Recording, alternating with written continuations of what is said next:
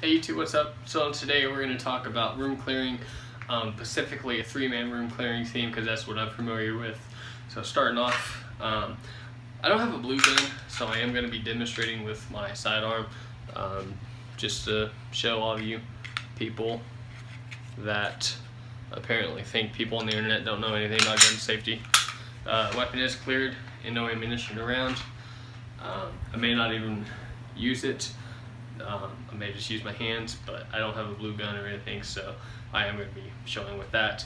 A little bit of background story.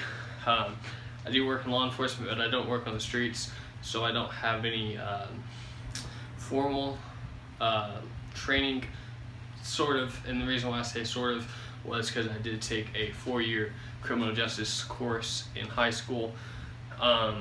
We had extracurricular activities. I can never say that word. Shit, I cannot talk. I could never say that word.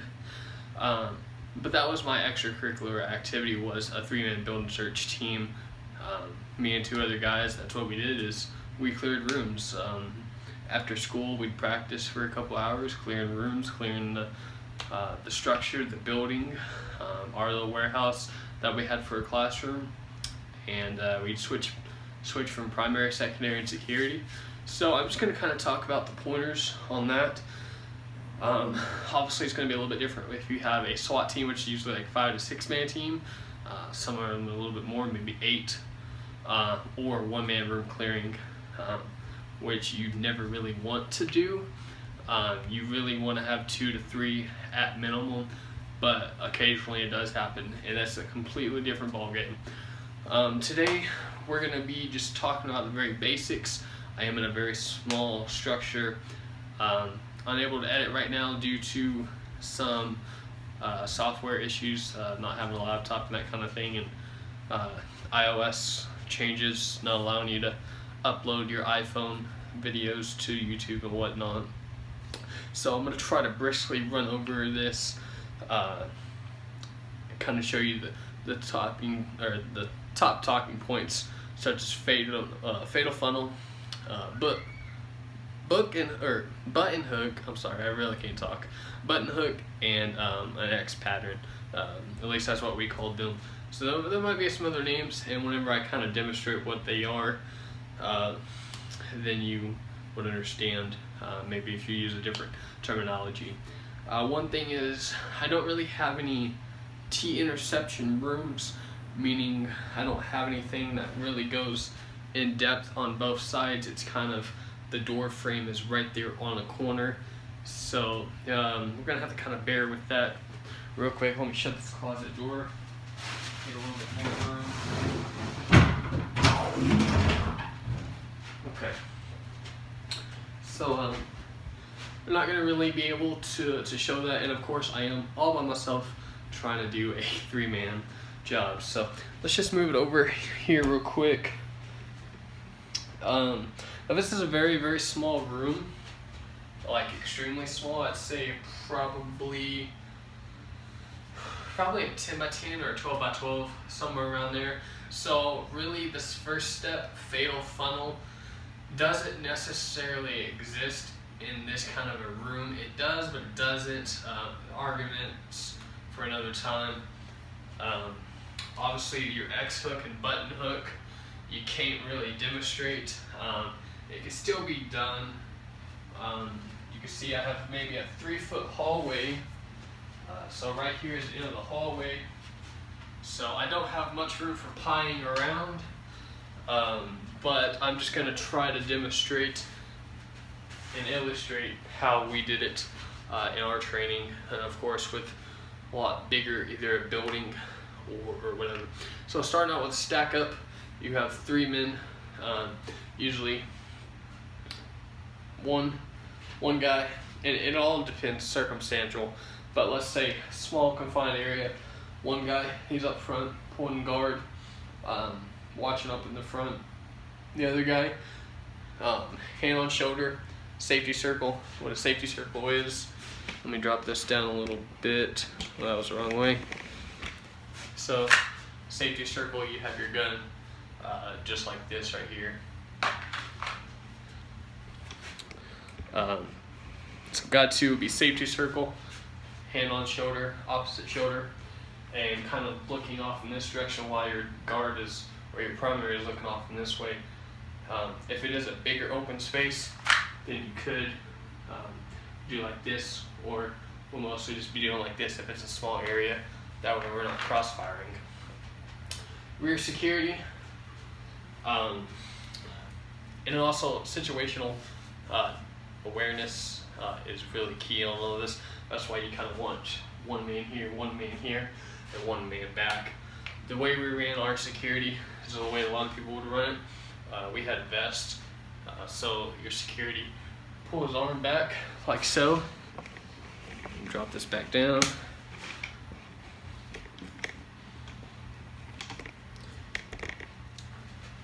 So security would pull back right here and just tuck his hand up underneath secondary's vest, or if you wanted to, if he doesn't have a vest, ball up his shirt or grab his belt or something like that.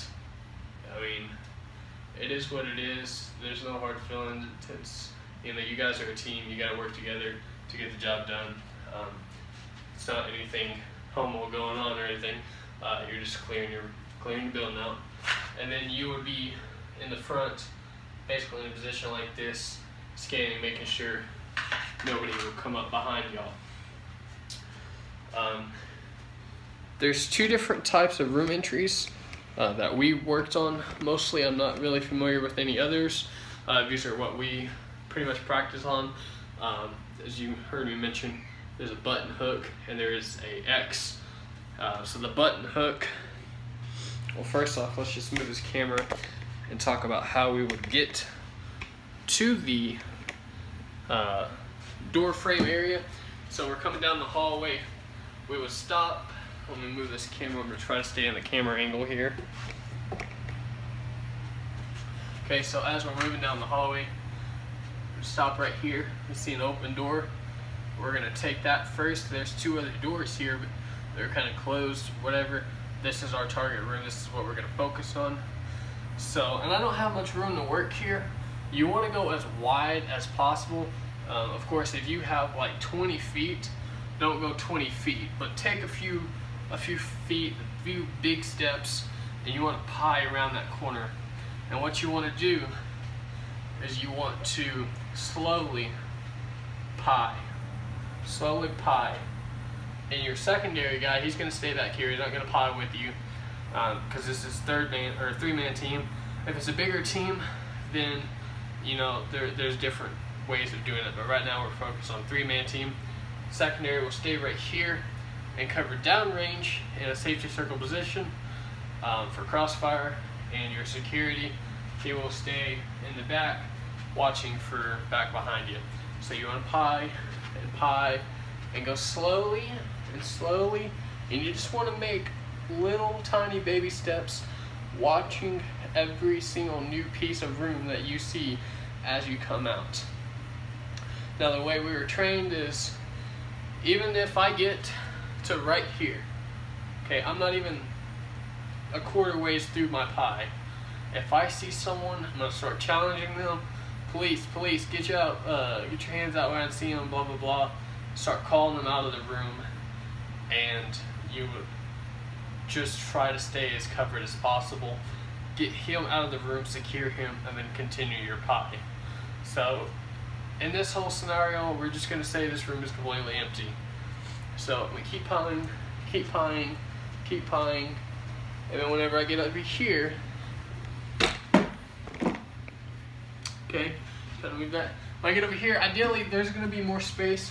I have maybe half a foot of space here, so I am kind of sticking out.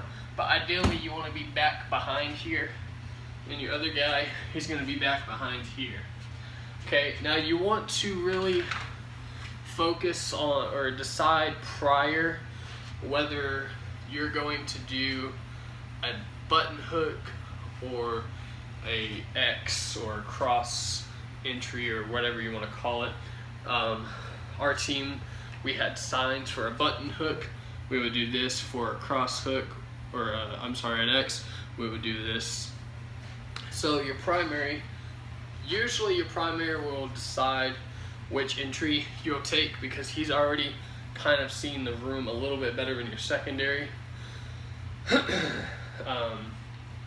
So your primary will most likely tell you what you want to take, and like I said, for our team, we had signs, button hook. We just do a little like a pirate hook thing, and then like a cross, you know, like a bathroom cross or whatever, like when you're in kindergarten.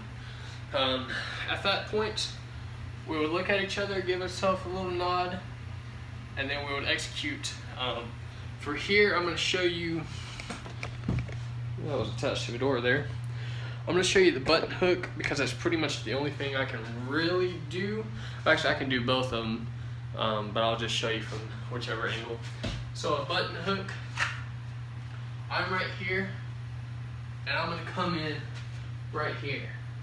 And I'm going to start scaling this wall, okay?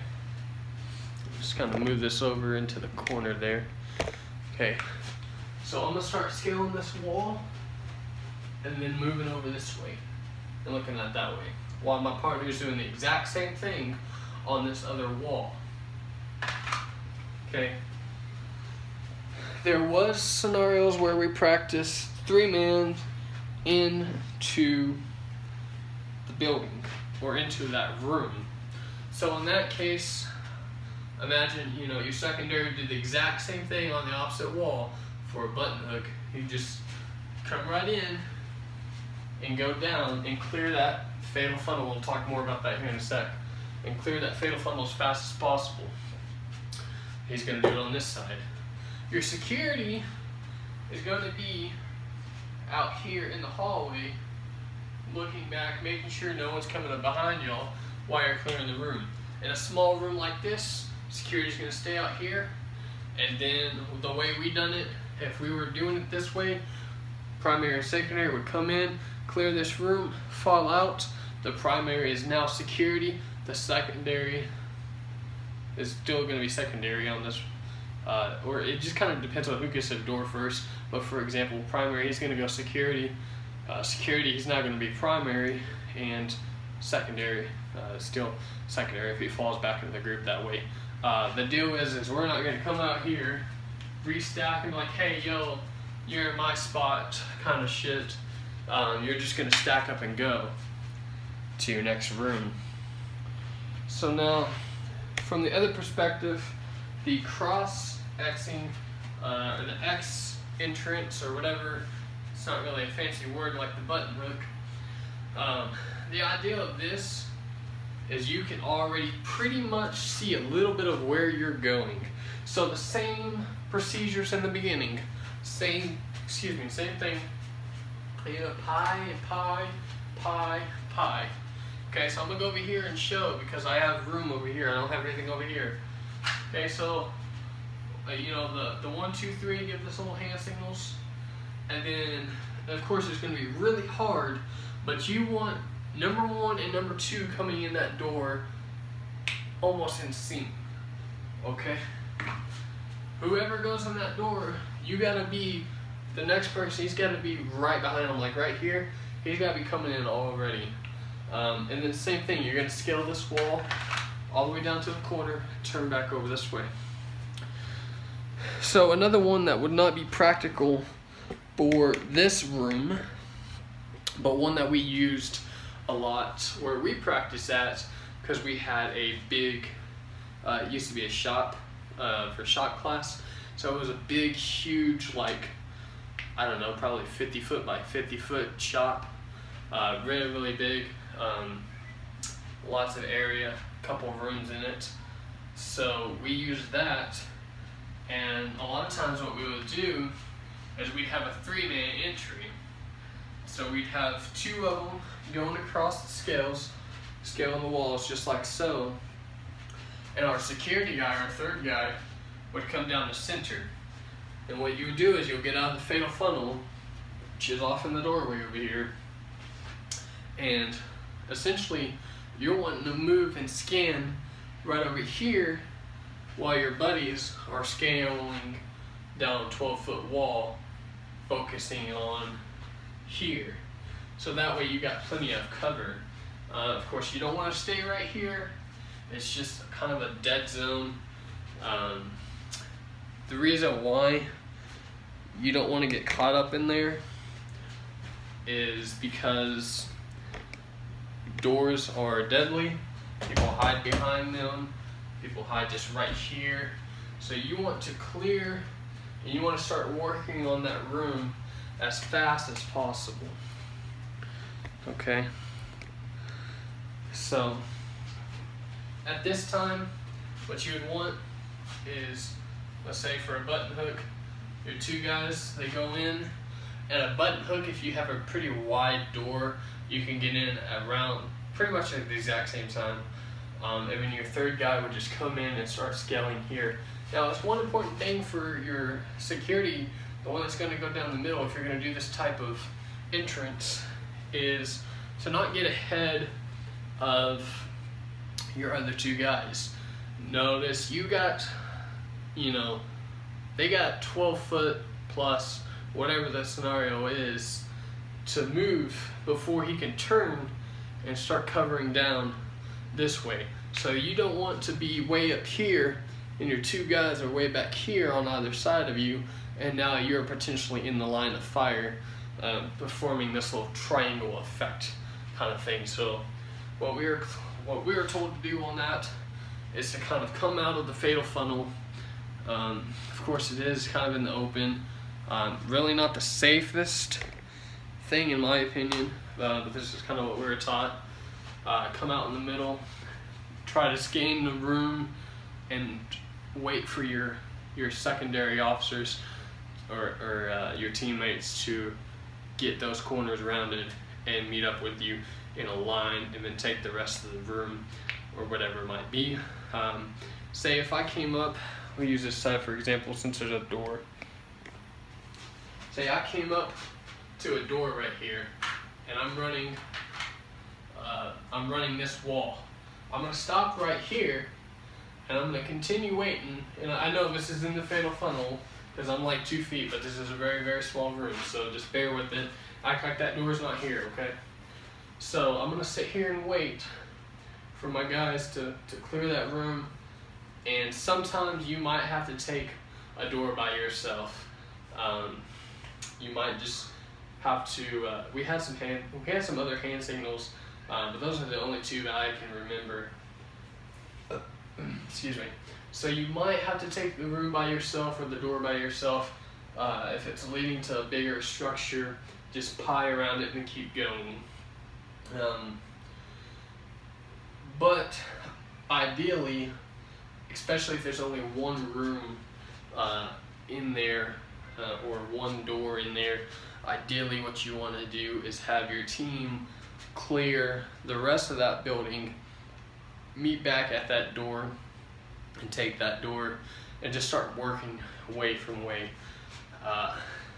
Again, everything kind of changes because structures change. No structure is the same pretty much, and every scenario is different. Honestly, it's going to be a lot easier with a 5, 6, or 8 man SWAT team. Usually not a 3-man building search team. Trying to think of some interesting things because we had some really interesting things. Okay, so one thing is we had, and it was at a school, so we had all kinds of chairs and desks and everything just everywhere. But along the front wall was a cabinet, like a big bookshelf. And we had this one dude in our class that was pretty small, like freaking 5 foot or something. And he hid in the bottom of it. And we blew right past him, clearing. I don't remember if it might have been me. I think he's got us on this a couple of times. And he would just put the recycling bin in front of him. We wouldn't even realize it was there. Or some paper or something. Like this dude was tiny. Or he could actually get into like a normal cupboard in the bottom cabinets of your countertops or whatever. He could fit in there, and so he would get in one of those because we had like this countertop running around over there, and we would just blow right past him. So what we would do is we eventually would like clear the whole room, and then we would start together going through all the little nooks and crannies, like opening up drawers and that kind of stuff. Really wasn't the best safety wise of doing. Most of what our scenario bases were like let's see, so if you're like applying it to real world applications, would be more like a suspect ran into a house, and you got to run in there, clear the house and get them. Maybe you're doing a warrant service or something like this. All the stuff that we were training to handle was not necessarily barricaded subjects with weapons. Of course, we did train with subjects with weapons, with knives, with hostages, and that kind of stuff to change it up a little bit. But for the most part, that was not what we trained. That's what the SWAT team guys trained. We had a whole bunch of different categories in this program that I was in, and so the SWAT, they had, you know, all that cool stuff. We were basically like the mini SWAT team. We would just go in and try to find subjects hiding. So there were a lot of things that we could have done differently. A lot of this is training that we took from class, and we kind of improvised our own little plans occasionally. And of course, the structure of it was really weird because it was super big, like a warehouse almost. Those are always the hardest. A house is much more structured. It's not just one big old open area. It's more structured and maze-like. So enough rambling on about that. Fatal funnel, you always want to clear it. That is basically the doorway is your funnel, and it leads out. And I mean, technically the funnel doesn't ever really end. It just kind of fades out. But you know, a good probably 7 foot circumference around that door would be considered a fatal funnel. Right here, you're kind of in, you know, you're in a no man's zone. You're in dead zone, really. You got to choose which way you want to go, and you got to go fast. So that is pretty much all for this. This was a super long video. Did not expect it to be that long. Like I said, 1-man room clearing, 5 to 6, 8-man room clearing, completely different. This is just kind of what I know and have some practice and training on doing. So hopefully it gives you some tips. Maybe you guys that are interested, maybe you guys that watch SWAT members or like SWAT movies or whatever, military, kicking in doors and clearing the houses, maybe getting a little bit of a backstory on some of the things that they're doing and why it's done like that. So if you like the video, give it a thumbs up, and we'll see you in the next one.